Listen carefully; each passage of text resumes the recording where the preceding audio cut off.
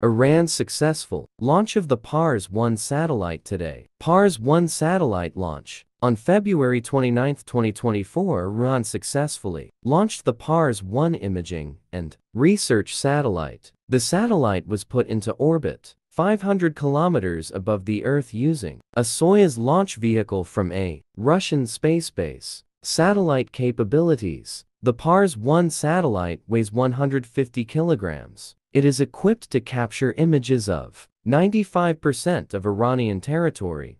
The data collected will be used for remote sensing in various fields, including land, forest, water monitoring, mining, and energy transmission. Iran's space capabilities. Iran ranks among the top 10 countries capable of developing and launching satellites. In recent times, Iran has successfully launched other satellites, including MAHDA, KAYHAN 2, and HATEF KHAYYAM satellite. Last year, Iran launched the KHAYYAM satellite to monitor the country's borders and enhance management and planning in areas such as agriculture, natural resources, environmental issues, mining, and disaster response. The successful launch of the Pars-1 satellite demonstrates Iran's growing capabilities in space technology and its commitment to scientific advancements. Iran state TV aired the successful launching of the satellite